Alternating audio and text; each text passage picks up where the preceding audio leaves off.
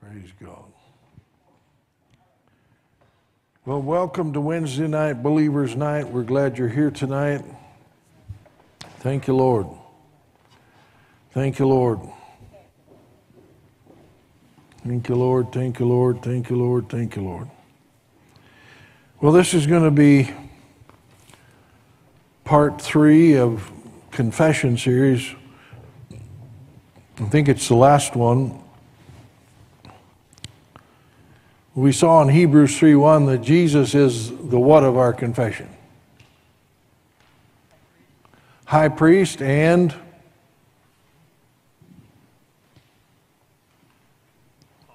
apostle. The sent one of our, he's our example of our confession. He's a high priest at the right hand of the Father, watching over our confession. He watches over His word to perform it, hastens His word to perform it. Glory to God. And we saw that the word confession means to say the same thing as. Amen. And we saw the power of our words and holding fast to what we say, the Word of God, and speaking in line with the Word of God. And then last week we talked about changing the scene. Changing the scene and shaping the unseen. Words can change the scenes. 2 Corinthians talks about that whatever is seen is what? Subject to change. Temporary, subject to change, that's right. But what is unseen is what? Eternal. It's not subject to change. And God's word's eternal. Now it will change things, but it does not change. God's word does not change. And we saw that the unseen creative power of God created the what? The world. Hebrews 11:3. By faith we understand that the worlds were framed. The word framed, there's Greek words kataraizo, to render complete the world. Unseen things created seen things. This is what Abraham did when God told him, I have made you a father of many nations. Him being a father of many nations was unseen. Amen. 25 years later, he became the father of many nations. Thank God, he became the father of the nation through which Christ would come. Glory be to God. Hallelujah. And through which we have now received salvation. Amen. So, two things that speaking God's word will do for us: change the scene and shape the unseen. Amen. So we need to be changing the scene. If you don't like what you see, then change what you're saying about it. Find what God's word promises and release creative power to change the scene. Amen. Jesus was our example. He spoke the unseen and saw it come to pass. Amen. And then we're to shape the unseen. Glory to God. What things has God shown you that have not yet to come to pass? Well, then shape it through the words of your mouth. Amen. Shape it. Glory to God. And, the promises of God, you've got to speak them out. You've got to declare them. Amen. And we talked about being proactive rather than reactive. Glory to God. Don't just wait for something to happen. Be ready for it. That doesn't mean you anticipate it, but you're ready. Amen. I don't ever want terrorist attacks to hit Minnesota, but I'm ready. Amen. Glory to God. Well, how are you ready? I've got stuff that if need be, if it's going to be hard to get stuff, then I've got stuff for that. I've got some weapons in case I need to defend my wife. Amen. Glory to God. Hallelujah. Ready. I don't ever want it to come, but I'm ready. Glory to God. Well, you don't ever want the evil day to come, but the Bible says the that you need to put on the whole armor of God so that you're able to stand the evil day. Withstand in the evil day, and having done all to stand. Amen. So we got to be ready. Amen. All right, enough review. Tonight, for you in the sound booth, the name of my message tonight is Faith Speak. Faith Speak. There is a confession unto faith before there is ever a confession of faith. Especially where there are contrary circumstances to deal with. I'll give you an example, because I had so much wrong teaching, or just wrong information, wrong programming about my health. It took me a while confessing unto faith before it became a confession of faith concerning healing. Amen. I was feeding on Kenneth Hagin's books on faith and healing. And about that time, I started developing this long projecting wart on my chin, and everybody would say, "Oh, you got something on your chin." I was at college at the time, and I said, "Yeah, it's a wart, you know." Well, who wants to burn a wart off of your chin? Okay, you could go there and do that. I mean, they've got stuff now, but back then that's pretty much what they did. They'd burn it off.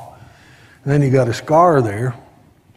And so I thought, well, bless God, you know, I'm reading and studying along the lines of faith and healing. Well, it's time to put it to practice. So I went and got 5 scriptures that I was standing on. I believed I received when I prayed. And then I held fast to my confession. And it didn't disappear right away. I didn't care, because I believe I'd taken it into my possession by faith. Amen. And it started out a confession unto faith, because I'd never done anything like that before. Amen. But it became a confession of faith. At some point there, it went from, and I'll talk more about that later, but it became a confession of faith. And one day I went to shave and realized I was shaving right over the spot where the wart was, and it's no longer there. There's no evidence it was ever there. Thank God. Thank God for His faithfulness. Okay? The confession unto faith is the same as the confession of faith, but the difference is that the Word of God becomes a personal word to you. In other words, you get a revelation of that truth. See, I mean, sometimes I think people hear Romans 10:17 wrong. Anybody can tell me what Romans 10:17 says? That's right. So then faith comes by hearing, and that hearing by a word of Christ, a rhema of Christ. You know, it makes it sound like just hearing the word of God generally. But no, faith comes by hearing a personal word. When the word of God, that's the confession unto faith. You confess the logos of God's word. By Jesus' stripes I was healed. By Jesus' stripes, He Himself took my infirmities, bore my sicknesses. Thank you, Lord. You know, you said you'd take sickness away from the midst of us. Amen. That you want above all things that I prosper and be in health, even as my soul prospers.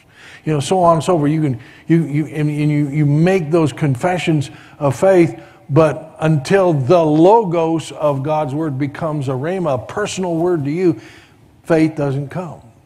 Faith comes when the word of God becomes a personal word. It's not, you know, oh yeah, Pastor, he believes in healing. I do. Amen. I stand on it. I walk in it. I believe it.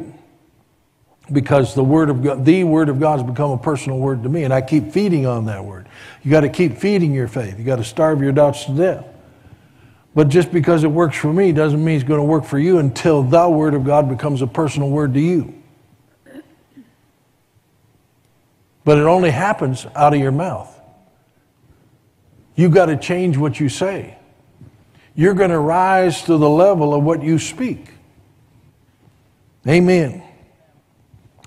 The hearing here that it talks about, hearing comes by a rhema of God. The hearing here is of the heart, the spirit.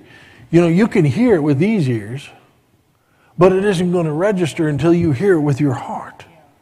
Amen. And that comes by hearing and hearing and hearing and hearing until the Word of God gets from your head to your heart. Amen. Till you hear it with your heart, and faith for that promise springs up in your heart. Some people struggle with saying the same thing so much, not realizing that they've spoken the negative hundreds of times in their lifetime. We have. Whether you want to, if you just ask God for supernatural recall, you've spoken the negative hundreds of times. Amen. It takes time and speaking it over and over until you actually hear it in your heart, and faith comes for that promise. This process is called the washing of the water by the Word. Ephesians chapter 5. Ephesians chapter 5. Talking about Jesus and the church. Verse 25 says, "Husbands, love your wives, just as Christ also loved the church and gave himself for her, that he might sanctify and cleanse her with the washing of water by the word." Now, the first cleansing comes when we hear the word of salvation, doesn't it? And that cleanses our spirit. But then there's more cleansing that's got to happen. You got to cleanse your mind until your mind is renewed and transformed so that your thinking lines up with God's thinking and your words begin to line up with God's words. That's the washing of the water. See, the dirt, because it really is. This world is filled with filth and dirt. You know, people don't think that doubt and fear are unclean, but they are. Things that are not in line with God's word are unclean. Amen. Glory to God. And so the washing of the water, it cleanses us from our old stinking thinking the world put in us. This is a process that rarely happens immediately. Sometimes you can hear something. There's been times where, I hear something the first time and it's like it just goes from my head to my heart right away, but that's not typical. Now, when we get out, we get into the time where the glory of God's poured out, and we're going to see revelation flow on a daily basis. And the Word of God's going to become a personal word in greater and greater measure. Amen. Because the workings of God, the Spirit of God, are going to be so much more amplified. Amen. Hallelujah. But right now, it's a process. This process rids us of our doubts, fears, wrong images, and instills right images, hope, and eventually faith. Hope precedes faith. Remember, hope is what? A confident expectation of good things. Hope precedes faith, but it's not faith. It's future tense. Necessary to have for our faith to have something to put substance to. Remember Hebrews 11:1? Turn over to Hebrews, the 11th chapter, verse 1. Now faith is the substance of what? Things hoped for. Faith puts substance. There's no substance to hope. It's all in the future. Faith puts substance to things we confidently expect. Amen. Glory to God.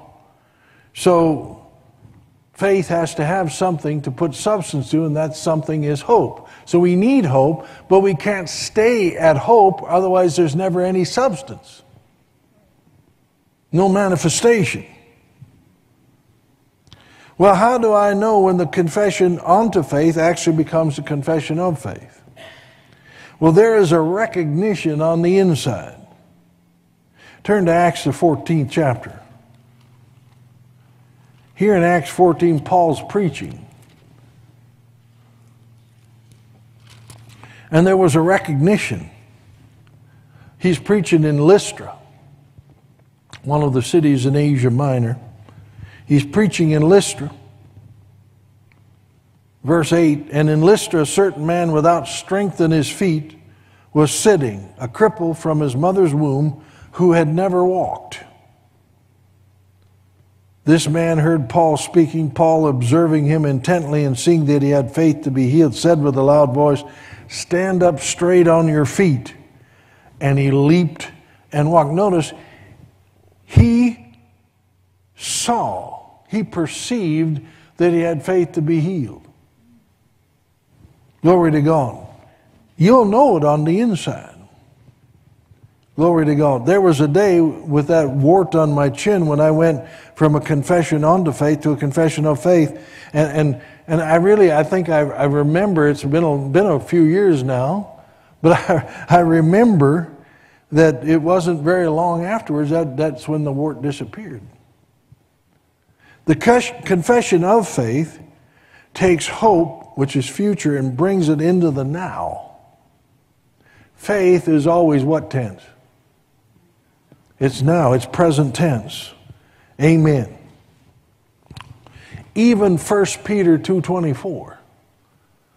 Remember 1 Peter 2:20, who his own self bare our sins in his own body on the tree, that we being dead to sin should live unto righteousness. By his stripes we were healed. Even an accomplished fact by Jesus taking stripes for us must go from past tense to present tense. It's an accomplished fact.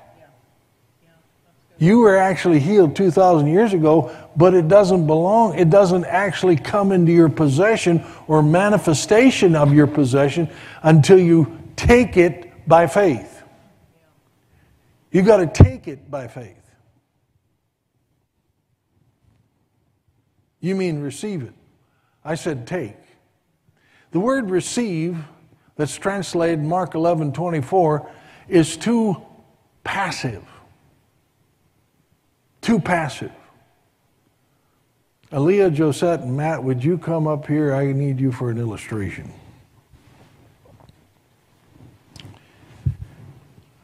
Our confession declares what was bought and paid for by Jesus is yours/mine now. Okay? So, let's see. The illustration, Matt, you get to be the devil. Okay? Right. All right? Yeah. Not the devil's advocate, but the devil. Okay, so you're back here. Okay? Now, let's see, what can here, I'll do this. This would be good. Okay? Now, Aaliyah, you've got this bottle of water. Josette is very thirsty. Okay? Now, Josette, I want you to receive this bottle of water from her. Now, Matt, you try to hinder this receiving. Oh, good. Okay? So you go ahead. Okay? Okay? But see, notice if she's very passive, because receiving is passive, right? It is. It's passive. You know, at Christmas time, you receive gifts, right? Well, you don't have to go take them. You just receive them. It's a passive thing. She's active in giving, but there's passivity. That's why it says in Mark 11:24, what things soever you desire, when you pray, believe you take them. I think the translators didn't want to use that word because I think they thought it was too aggressive. But it's exactly what you have to do. Now, instead of receiving, I want you to take that bottle of water as she gives it to you. take it. Well, Matt, you got to try to hinder still. But see, she's fast. She took it. Okay? Now you try to hinder it, but she's going to take it. But you're not going to be able to hinder it because she's going to take it. All right. Okay? But see the difference, receiving is just kind of like, the little bird with his mouth open, waiting for mama to bring a worm to her, to the baby bird. But taking means you're alert and you're grabbing hold of that thing and you're pulling it into your possession. That's what faith is for. Thank you for the help there. Glory to God.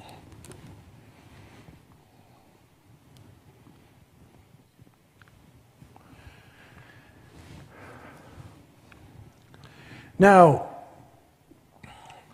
receiving by faith, there's two ways you can receive. What are they?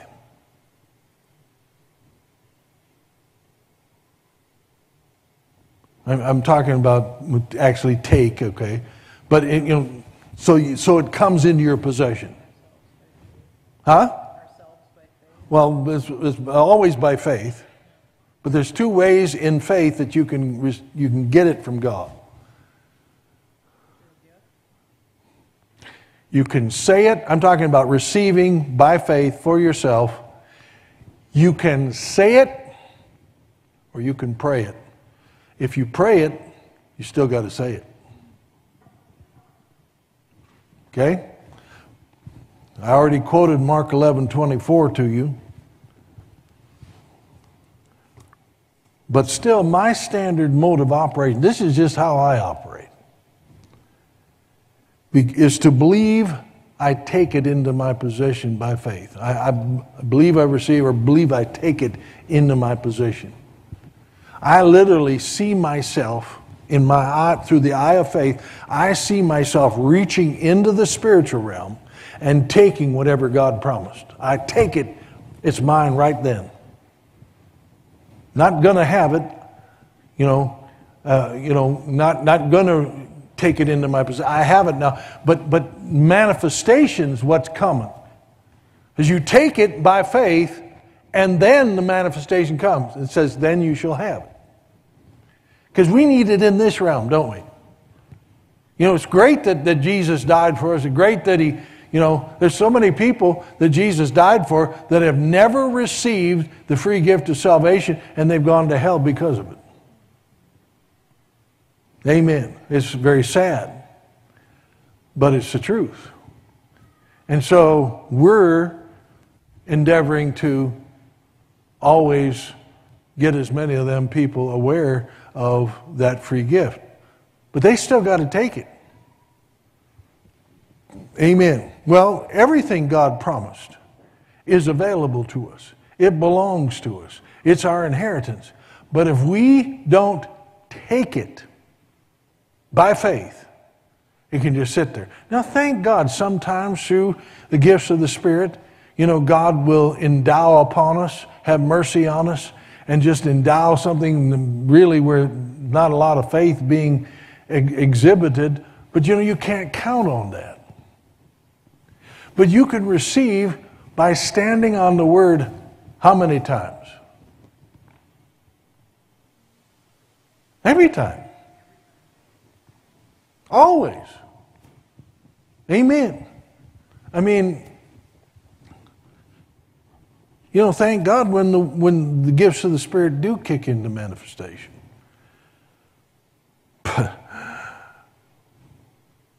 But you can't count it. So my standard mode of operation, I believe, I take it into my possession, and then I say it until it manifests in this realm. Then I say, thank you, Lord, I believe I've received, I've taken it by faith, it's mine now. Thank you, Lord. So you got to say it. Now you could just say it. You could just say, well, thank you, Lord, that healing is mine now, in Jesus' name. I'm healed from the top of my head to the soles of my feet now. You could just say it. But I like the believing I receive, it's kind of like a point of contact for me, so that I have a specific time where I've actually done that. That's just me. You do whatever works best for you. Faith is given to us to take what is promised into our possession by faith and then hold fast to our confession until manifestation. The word manifestation means making visible. We need it here. We need healing in our body here. We need finances here. We need, victory over circumstances here. Amen. Glory to God. Now, I use the word take because it is a strong, aggressive word that matches the Greek word for receive. To receive is more passive. Take is definitely more aggressive. Glory to God. And so the illustration. So let's talk about faith speak. There were times that Jesus was frustrated with his disciples because he was speaking faith and they just didn't get his faith speak. Turn to John chapter 11.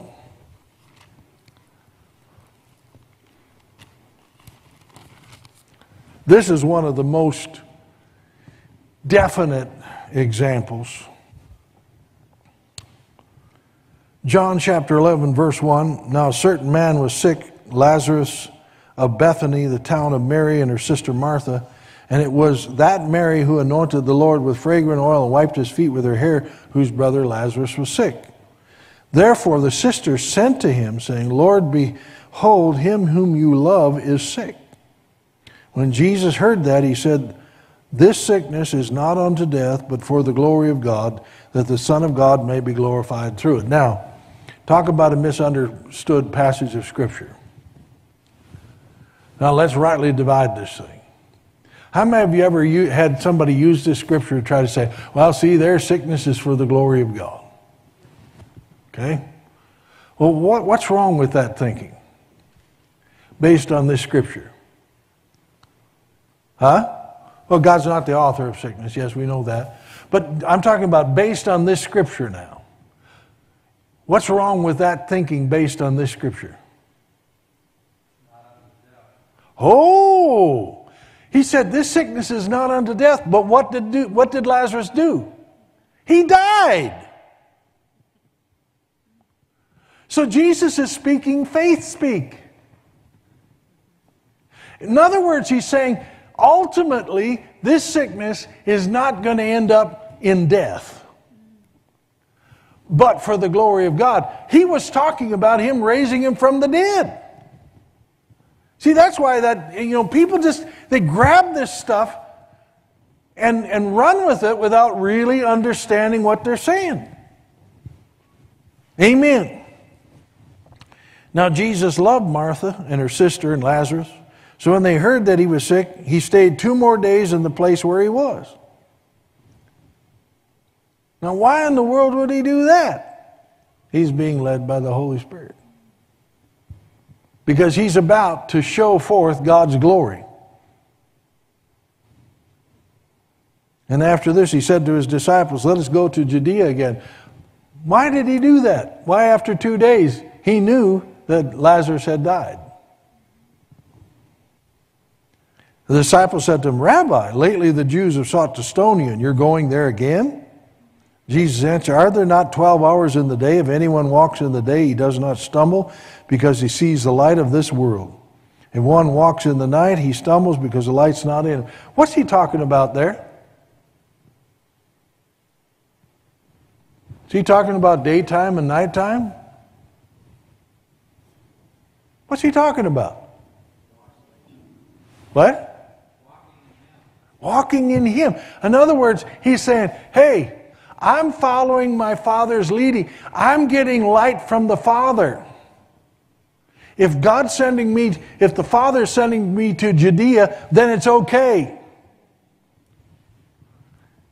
He's saying, I'm not in the night. I'm not walking in darkness. God is illuminating me, and so it's going to be okay. These things he said after that. He said to them, our friend Lazarus sleeps, but I go that I may wake him up. Faith speak. What's he talking? He's talking about the ultimate thing. He said, his body's just sleeping. I'm going to go wake him up. Well, the disciples didn't get it. Then his disciples said, Lord, if he sleeps, he will get well. However, Jesus spoke of his death, but they thought he was speaking about taking rest and sleep. You almost hear Jesus sigh, can't you? Guys, Lazarus is dead. And I'm glad for your sakes that I was not there, that you may believe. Nevertheless, let's go to him. See, it's faith speak. This sickness is not unto death, but for the glory of God. No, what's he saying? Not that sickness was for the glory of God, but that the end result was going to be the glory of God by him getting raised from the dead. Glory to God. All right? Also, people didn't get it. Turn to Mark chapter 5. He'd speak faith, and they're just like, huh. But there's a lot of Christians today that don't get faith speak. When I used to tell people at Target, I'm catching a healing, they'd look at me funny. Okay. Like, what? That was about the maximum I could do. I wanted to say, well, by the stripes of Jesus, I'm healed, but they really wouldn't get that. Okay, Mark chapter 5, let's look at verse 22. And behold, one of the rulers of the synagogue came, Jairus by name. And when he saw him, Jesus, he fell at his feet and begged him earnestly, saying, my little daughter lies at the point of death. Come, lay your hands on her, that she may be healed, and she will live. So Jesus went with him, and a great multitude followed him and thronged him. That's when the woman with the issue of blood came and touched Jesus, and she got healed. Amen. And verse 34, he said to her, daughter, your faith has made you well. Go in peace and be healed of your affliction. Notice verse 35 now. While he was still speaking, some came from the ruler of the synagogue's house who said, your daughter is dead. Why trouble you the teacher any more? Any further? As soon as Jesus heard the word that was spoken, he said to the ruler of the synagogue, do not be afraid, only believe.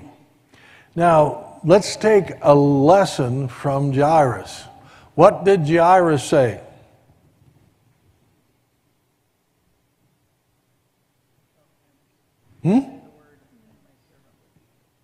No, he didn't say that. What did Jairus say? Nothing. If you can't say something good, don't say anything at all. He said nothing. And you know, can you imagine?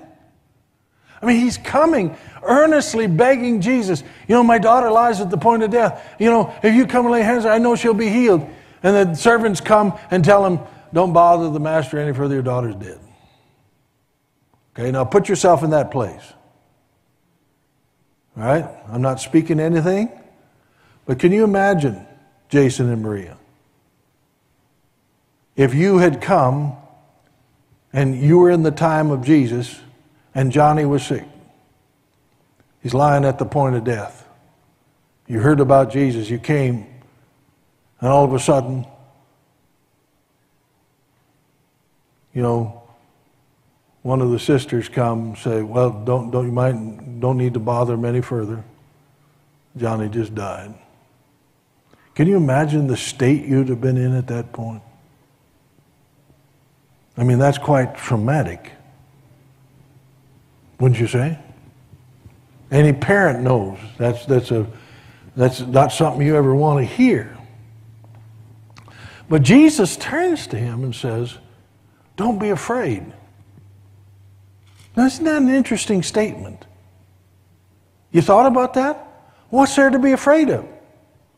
Well, what are most people afraid of? Death. Hebrews 2:14, through the fear of death, people have all their lifetime been subject to bondage. He said, don't be afraid, only believe. What did he say? Nothing. He kept his mouth shut. Thank God. He believed the best he knew how. Part of it is he just didn't say anything. And then,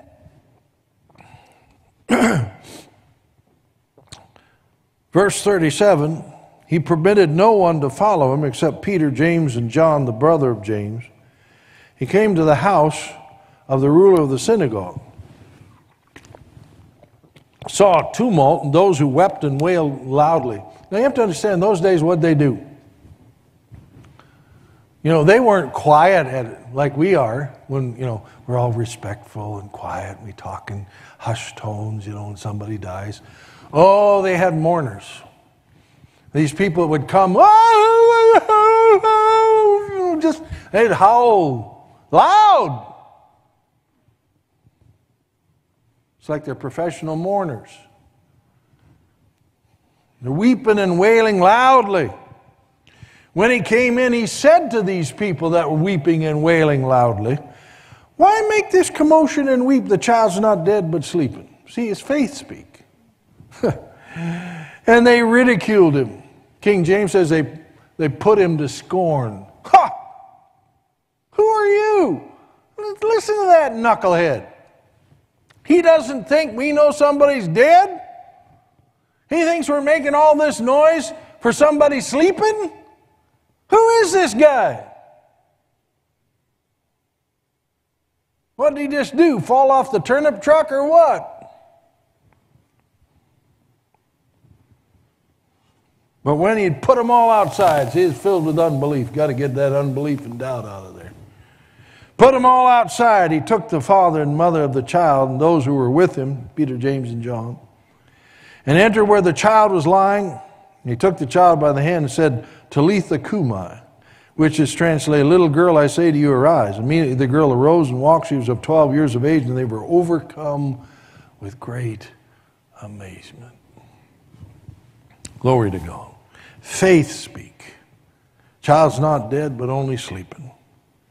That's faith speak. Glory to God. And he woke her up. God wants to communicate with you in faith speak. Amen. And for you to communicate back to him in faith speak. God is only pleased with faith. Hebrews 11:6.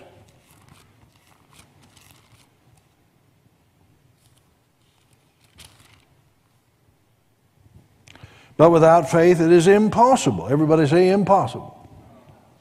In other words, it's not possible to please him without faith. For he who comes to God must believe that he is, and that he's a rewarder of those who diligently seek him. Okay? God's only pleased with faith. Why?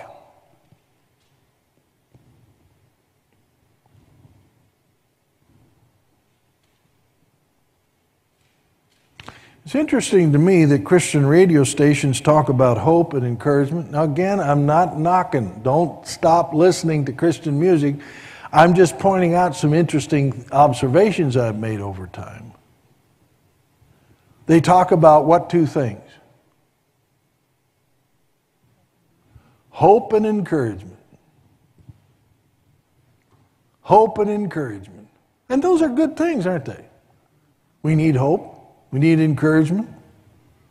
But it's interesting. It doesn't say without hope, God, it's impossible to please God. It says without faith, it's impossible to please him. Amen. Why?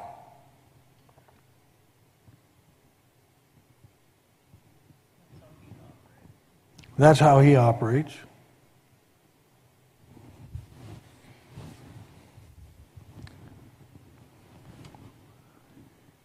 You can't receive from God without faith. That's how you're saved, by grace through faith. That's how you receive everything, by grace through faith. And the devil can't interfere with faith. He tries to get you to drop your confession, change your confession. But if he can't get you to change, he can't stop faith from working. He can't stop you from drawing that thing out of the spiritual realm into the natural. He cannot stop it. He can't do it. And that's why he hates faith. He can hinder, interfere, and even stop answers when people are in the realm of the five senses, the mental realm, the emotional realm. But when you're in faith, speaking faith, believing with your heart, he can't interfere, and that pleases God, because you get what? You get answers. You get answers. Turn to John 15. The Gospel of John, the 15th chapter. This is the first scripture I ever meditated on and memorized. John 15, verse 7. If you abide in me and my words abide in you, you will ask what you desire and it will be done for you. Now notice, by this, getting what you desire, is my Father glorified, that you bear much fruit. He's talking about getting answers to prayer. He's talking about prayer fruit, getting answers, receiving from God. God is blessed when you receive from Him. God wants you to receive from Him. See, religion has painted this picture of God like He's up there withholding. It's kind of like, well, you know, I wouldn't want to give you too much because you might get greedy or something. Well, yes, you can get that way, but God is pleased. Now, sometimes our kids get a little self-centered during Christmas. Do you withhold presents because of that? No. Are you pleased to be able to give to your kids? Are you pleased when your kids get blessed? Amen. Well, God's a better parent than you are. And He gets blessed when you get answers. And give Him the glory for it. He gets blessed. Amen. Herein, or by this my Father is glorified, that you bear much fruit, so you will be my disciples. God wants you to get prayers answered. That kind of fruit pleases God. Amen. He provided these things for us so we could have them. Amen. Look at Luke 18. Luke the 18th chapter. Look at verse 8. I tell you, this is talking about the parable of the unjust judge, but I'm not going to get into that. I don't have time. But verse 8, Jesus says, I will tell you, He will avenge them speedily. Nevertheless, when the Son of Man comes, will He really find faith on the earth? What's He going to be looking for? People who dare to believe Him. Why do you think He told Kenneth Hagin, when He raised him up off a deathbed, incurable blood disease and a heart condition that doctor said he wouldn't live past 15?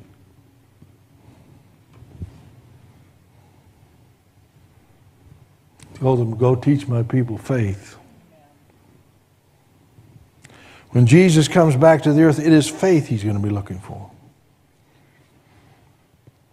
The world teaches us to speak our problems. Faith speaks the answers. The world teaches us to speak how we feel. Faith teaches us to speak what we believe from the Word of God. The world teaches us we can have good days and bad days. Faith only has good days, some more challenging than others, but they're only good days. This is a day which you have made. I will rejoice and be glad in it. Amen. It teaches us that world teaches us circumstances overcome us. It's just a fact of life.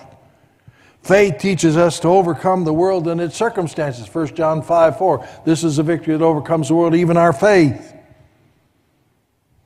According to the letters to the 7 churches in Revelation, somebody was asking me about the 7 churches of Revelation the other day. What does God expect from every believer? He that overcomes. He expects us to overcome. He doesn't expect us to be overcome. He expects us to overcome. Overcome means there's a fight.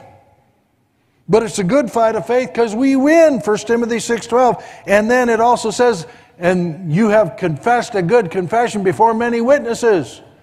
It's because we speak what God says and speak in line with what God says. The world teaches us we have to suffer sickness, disease, lack. Amen. The curse of the law. And we have little recourse. Faith tells us Jesus suffered all those things so we don't have to. Amen. Faith speak is a better way of speaking and a better way of living. Faith speak. It's just the way to go. Glory to God. And so let's begin to gauge our mouth with faith speak. Don't speak your fears. Like Lester Sumrall, the great Indiana preacher, said, doubt your doubts. Starve them to death. Feed your faith with the Word of God. And then let that Word come out of your mouth. And only speak in line with that Word. Amen. We're going to go ahead and receive our offering tonight. Praise God. Praise God. Thank you, Lord, you're so good. Thank you, Lord, for being so good to us. Thank you, Lord, that we're walking in your abundance. Father, right now we just thank you for this offering. We thank you for showing each person what you'd have them to do. Thank you, Lord, for the grace to give for each person here in Jesus' name. And everybody agreed to that, said, amen. If you make out a check tonight, make it out to Eternity Church of Market EC. If you're giving cash, you want a tax-deductible receipt, raise your hand. While the ushers give you an envelope, skip your hand up until they get to you.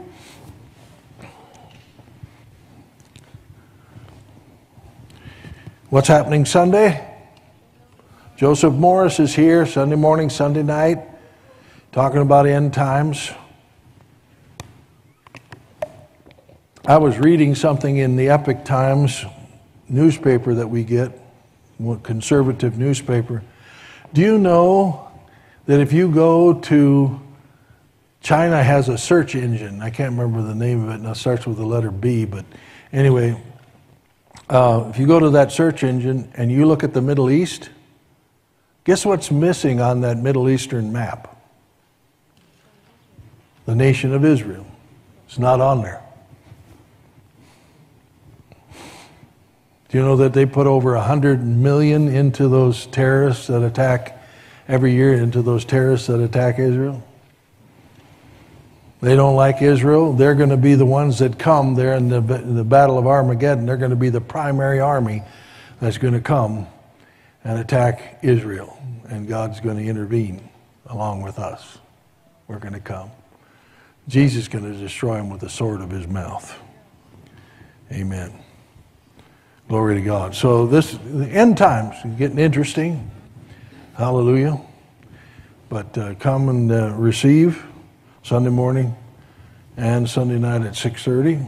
Glory to God. Let's stand then. Let's present our tithes and offerings to him. Say it out loud. Say, Heavenly Father, bring my tithes. I give my offerings faithfully because I believe your word. I act on your word. I receive the benefits of that word. Pressed down, shaken together, and running over. Abundance is coming to me.